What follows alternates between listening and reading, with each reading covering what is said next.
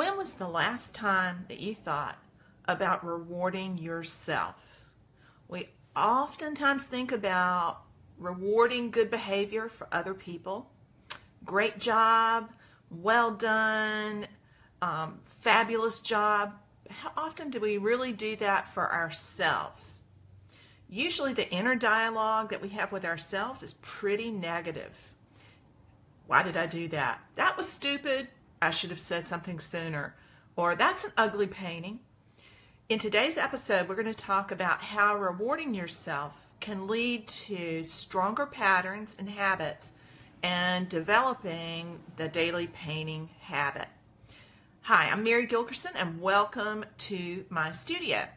So in the episodes previous, we've been talking about developing the habit loop, about ways that you can increase the likelihood of developing that daily painting habit. Remember that the loop consists of having reminders or cues, things like playing certain music, eating certain food, walking into a different space, that lead to certain behaviors or actions. So the routine begins to develop. The routine is the action that follows on the cue. And then those routines build and layer on top of each other to form a habit, and you get positive feedback from forming that habit, and that becomes a reward. So it's reminder or cue, routine, and reward. When you have those positive experiences, that creates a positive feedback loop, and it continues to build on itself, really more like a spiral than a loop. So that positive feedback loop is really, really, really important. So rewards don't mean you're going to give yourself $10 when you finish a painting challenge. Rewards mean that you think about the actual benefits of completing that consistent action. So here's some examples of rewards that you might want to think about using. Buying a tube of paint that you've been lusting over, but you just really couldn't justify purchasing. Getting a new knife that's going to make it easier to do the paintings. So those are rewards that intrinsically reinforce the experience. There's also the reward of having done something consistently over time. Rewards are powerful. They satisfy an inner craving. And so we can build on that to increase the likelihood we'll keep doing those routines that we want to perform. One of the simplest ways to do that is actually one of the easiest. Doesn't cost anything. Remember, I said we're really used to talking to ourselves in a very different way than we talk to other people. So what would happen if you had a dialogue with yourself that matched what you would have with your accountability partner, with your best friend, with the painter sitting next to you? Think about being as encouraging verbally to yourself as you would be to others. It sounds somewhat trite, but it really does work.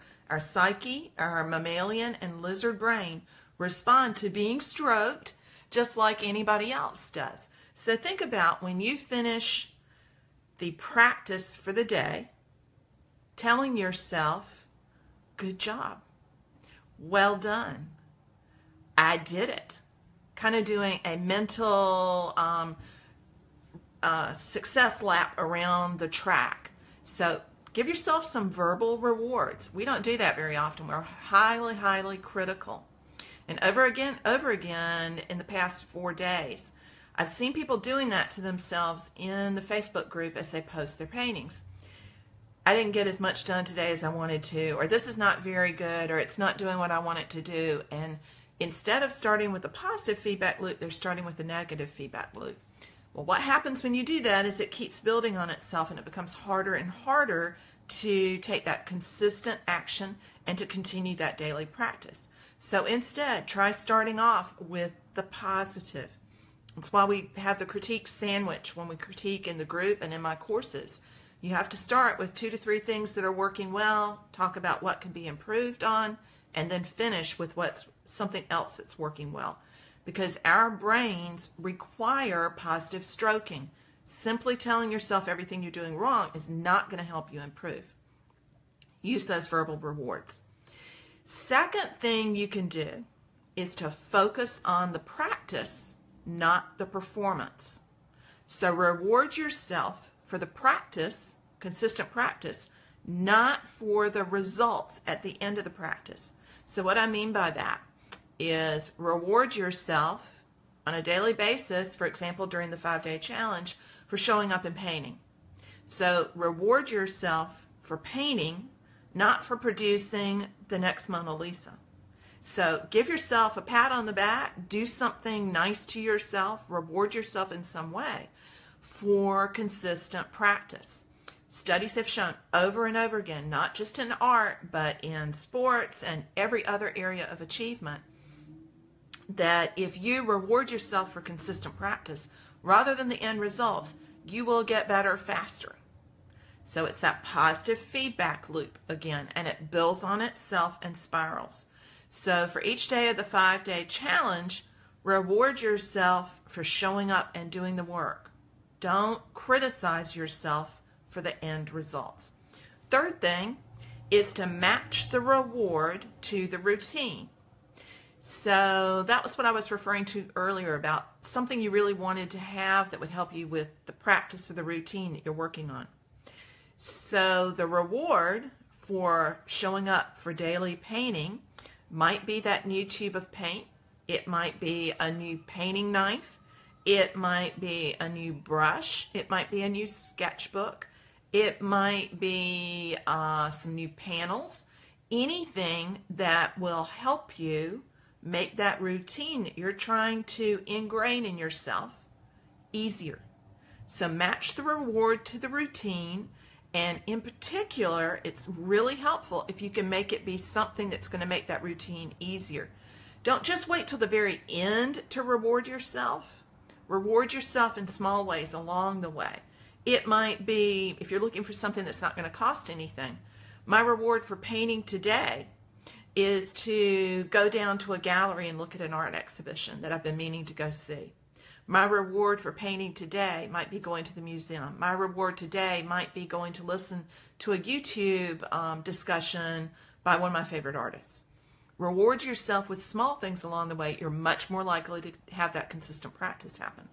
Having a big reward at the end is helpful too, but having those smaller rewards along the way are even more important, really, really important.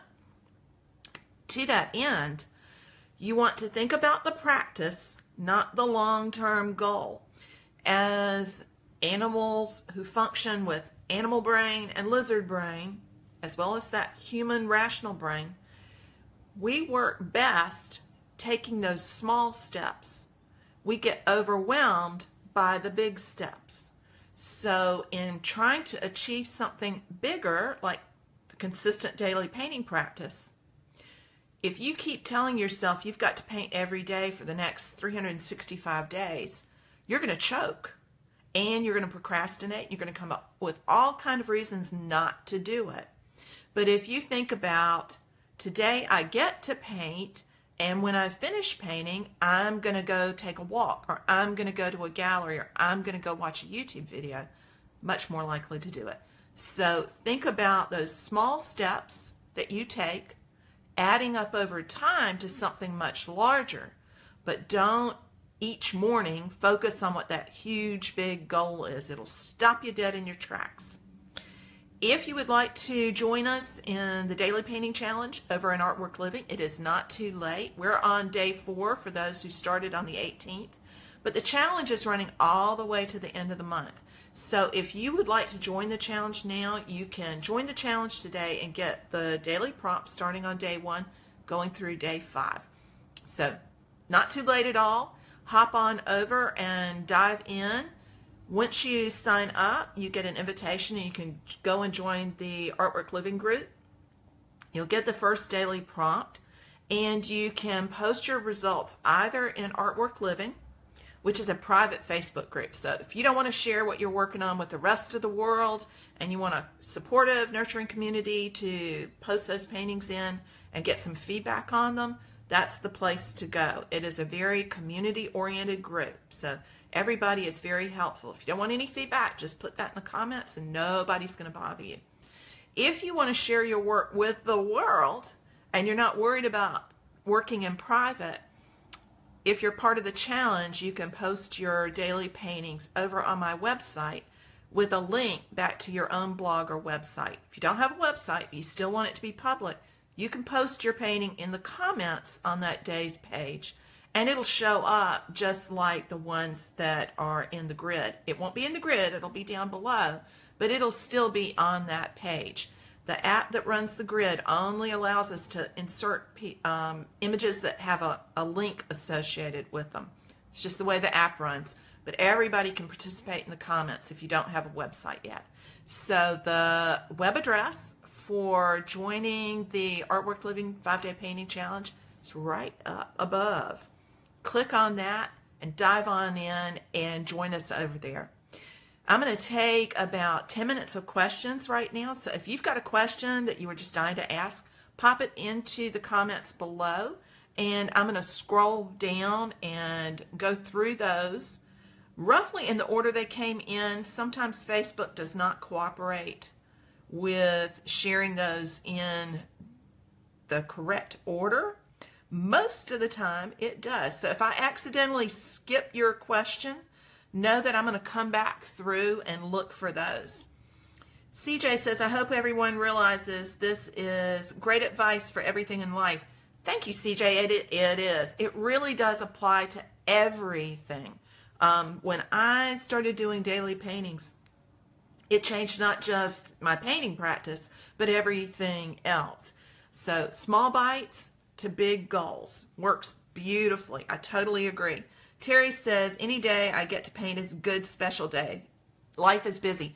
Absolutely, but with daily painting, if you can carve out an hour to plan your painting, mix your paint, and then a 20 to 30 minute painting. It's not a highly finished painting or a big painting, but it's something small that's a study. That is very satisfying to the inner artist. So it satisfies the craving to make art. It also satisfies the need to make progress in your painting. Doing something small every day in a very limited small block of time can make a huge, huge difference. If you're not sure about that, hop on over to Artwork Living, join in and take a look at what everybody else has done, and you'll see what I mean. Jeffrey says, wait a minute, I was painting, and oops, that scrolled away. Facebook's doing its thing again. He says, I used recycled surfboard paint. Must have painted 5,000 boards. And I'm going to have to make Facebook let me see all of those comments. Hold on just a second. It is giving me rolling, scrolling comments, which are almost impossible to catch. So hopefully if I go over this way, I can get all of the comments. There we go. So, boom, boom, boom, boom, boom, boom, boom. I'm going to go down to the very beginning. Susan says, yay, it is through the end of the month. Yes, absolutely it is. So you can keep on posting and use the hashtag Artwork Living Challenge if you post to Instagram or Twitter. And if you post it to your own Facebook page, use that challenge hashtag so that I can keep up with what everybody is doing off of the Artwork Living page. So that would be great. Donna says, I love to paint, so it's never a problem for me to be motivated. That is the way to go. But part of that, Donna, comes from the fact that you somewhere back here created that habit. And for all of those of you who already have the daily painting habit, I think it would be wonderful to share just a nugget down here in the comments about what really got you going on that, because there are a lot of people who don't have that habit yet who I think would benefit from your experience. So just drop a comment down below on one of the things that made it really easy for you to get into the habit of working every day. Hey Robin and everyone else. Hey Emily, glad to have you here today too. Jeffrey says, I surround myself with all of my work. It's a selfish reward. I feel soul rich. I think that's actually really, really helpful, Jeffrey. If you can put out in your studio, it's one of the advantages of having a dedicated space, work that you think is successful and work you want to work on, you know, things that have some issues in it, your subconscious mind absorbs all of that while you're doing other stuff. So it's really helpful to have your work out while you're working. And I love, like Donna says, I love that phrase, soul rich. That is a fabulous connection of two words. I think having any kind of daily practice, whether it's yoga, meditation, painting, horseback riding, exercise of any sort, all of those things enrich your life and make you soul rich. That is going to be my new favorite comment. And let's see. I am glad that Marie Carmen that this is helping you. Great. And Cynthia says, I love this. A few months ago, I moved my easel from a back room to my dining room. Although I'm not crazy about the clutter in there now, I walk through there multiple times a day and find myself painting more and more. The joy overrides the clutter. I totally get that. When that's going to that idea of making it easy to paint. So if it's set up and it's available and it's where you can reach it, then when you have a small block of time to work, you're much more likely to do it. Great practice. San Diego? Oh, cool, Jeffrey. Is that where you are? Yeah, I am planning on coming to California sometime this year. So I'll give y'all heads up when I do that. And Mary Lou says, focus on the practice. Yeah, we all need to remind ourselves of that. I mean, maybe print that out on one piece of paper and stick that up above the doorway in your studio. I think it helps. We're way too judgmental with ourselves. And we need to all leave judgment at the door when we walk in the studio. Judgment in the sense of negative judgment and negative feedback loops. You have to use a certain amount of judgment, but that judgment needs to come from your gut, not from your head. All too often, we let that, I should have, I would have, I could have, take place instead of the intuitive response that comes directly from visual and emotional input rather than logical input. We overthink things way, way, way too much. Hey, Diane. She says, I've been treating myself as being part of your group, learning so much every day. Thank you. Absolutely. Laura says, thank you for that. I've had negative teachers. We all have. We've all experienced that teacher who comes in and says, well, that looks like fill in the blank.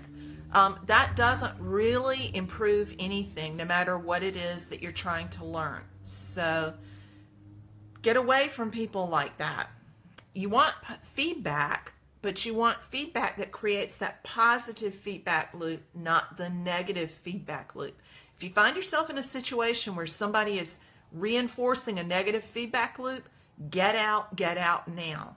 That happens all too often, especially in the arts, where ego can be involved, and it does not help people improve. It doesn't matter whether you want to paint just for yourself, which is perfectly valid, or you want to paint for a local audience, regional audience, or national audience. Whatever your goals are with painting, a positive feedback loop is going to help. The negative feedback loop will hinder. So get around people who reinforce the good, positive feedback rather than the negative.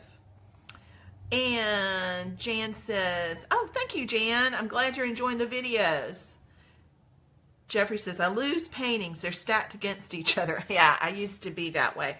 My assistant, hey, Stephanie, said that Stephanie is my assistant. Before she moved to Atlanta, she finished organizing my studio, so I don't have stacks of things, well, not that many stacks of things, around the studio anymore. So it's much, much more organized than it used to be, and tidy. So bring somebody in to help you organize it, Jeffrey. It really does help. He says, I reward myself by surfing after my work is done. That's a great reward. It's also one of those things that's like a parallel training that really, really helps. One of the things that's helped my paintings the most, besides daily painting, is horseback riding.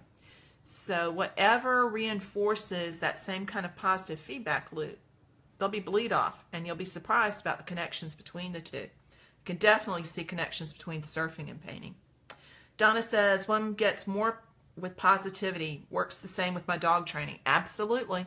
Like I say so often, I've trained horses, dogs, and people, and the same thing works for all three. Nobody likes to be verbally or physically beaten. Nobody likes to be taken down in public, and everybody all creatures respond to positive feedback. CJ says, everything I do, I pay attention to what's going wrong, so I need to learn to change it. Yeah, you just have to start small. Try starting by telling yourself at the end of each painting session, score or high five. It sounds really trite, but it does help. Maybe even pick out a victory song on your playlist that you're going to play at the end of each painting session that kind of ends it on a high note literally, so that you have that reinforcement going on in your brain. Yeah, Sarah, new canvases and panels are always a great reward. So, yeah, reward yourself and watch the movie Maudie. That's a good one, Donna. There's some great movies out there.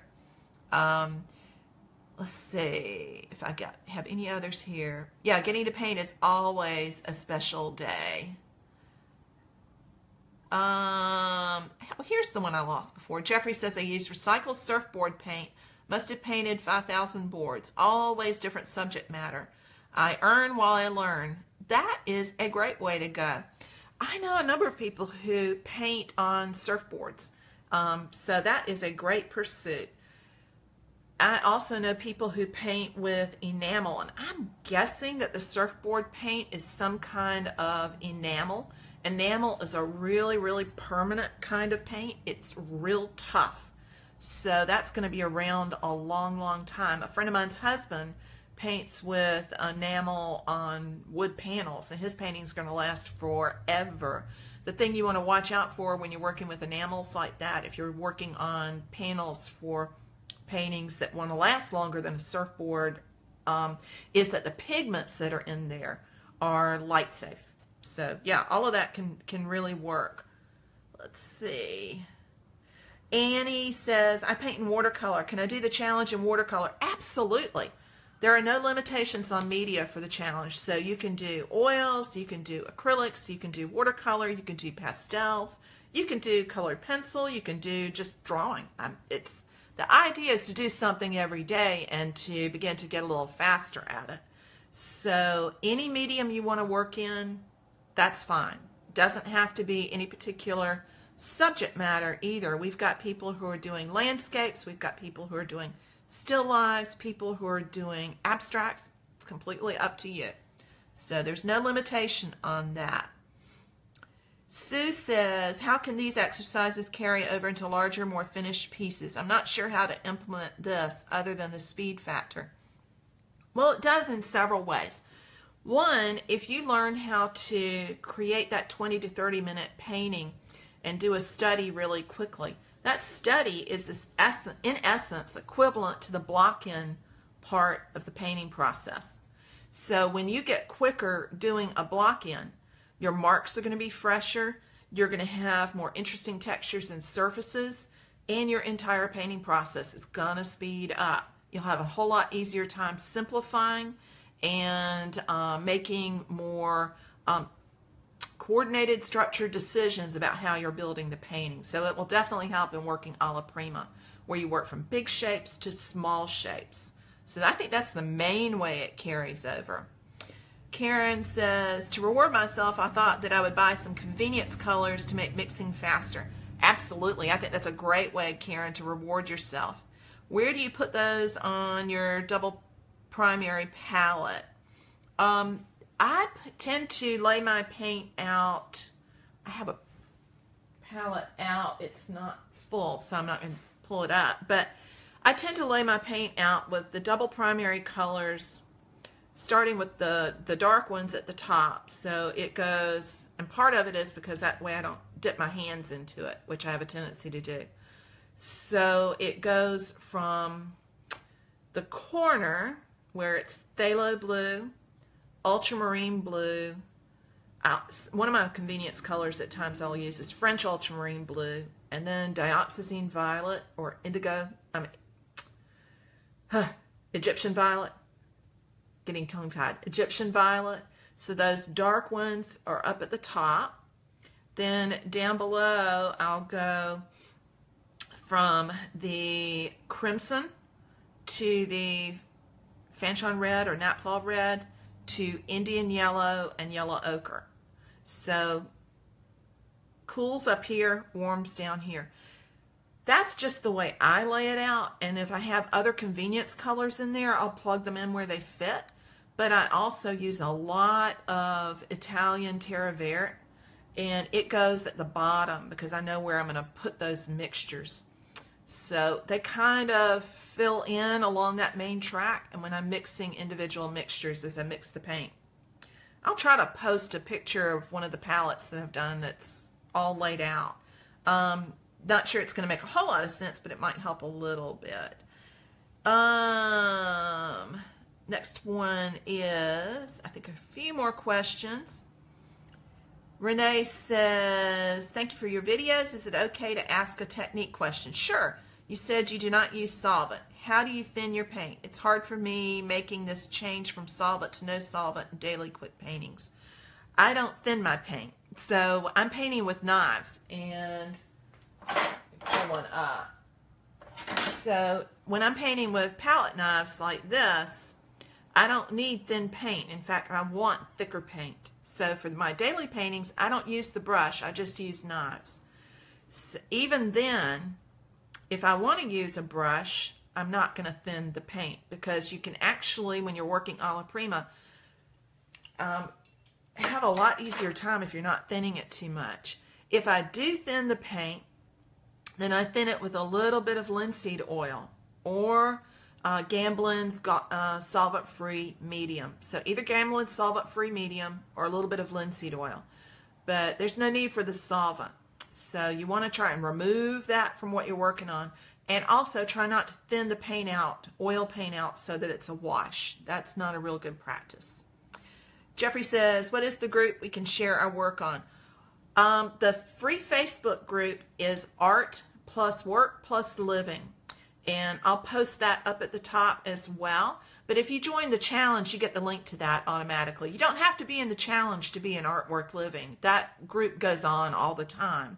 But it's the place where during the challenge, we're sharing images internally so that nobody else in the world can see it. But I'll stick that up in the description, Jeffrey, when we finish up. Laura says, what can I do with all these studies? Turn them into bigger paintings. So take them as the groundwork or the basis for larger paintings. Almost always when I do bigger paintings, and I've got paintings in here that go from 4.5 feet by 6 feet, 4 by 6 feet, 3 by 3 feet, 2 by 2 feet. I like really big.